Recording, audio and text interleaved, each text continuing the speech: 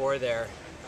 It's kind of an awkward tee shot, and I like to draw the ball, and I just tugged it a little bit and drew it and hit it in that hard pan, and it was into the hazard pretty quick, I imagine. But but I had an opportunity to make par there. I hit a nice chip down there at about 5 or 6 feet and didn't make it. So a couple putts here and there, and a couple drives here and there kind of really cost me.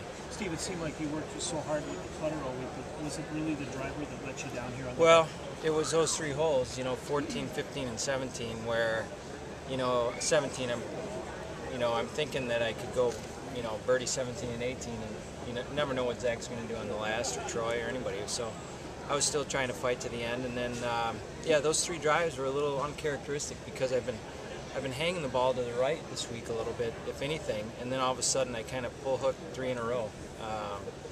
So it was a little, that came out of the blue on me. I didn't expect that, and then hit a nice one at 18 where I've been struggling. So funny game, and but it was fun. It was a good try. Were you watching the board? Did you know you were just one back there at 14?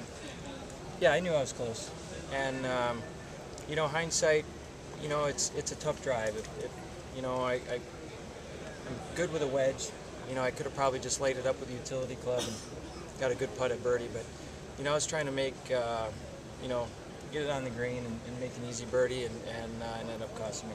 Can you look back on your 3 straight titles now with a little more sense of pride and accomplishment to realize what you really did accomplish there? Yeah, it was a great run, and it was a great run this week too. I had a lot of fun giving it another try, and I enjoy coming here. I get so much support. You hear it, coming up to last year, and people really root for me very hard, and I enjoy coming here. I enjoy the course. It fits my game well, and I look forward already to next year coming back and trying to win here again.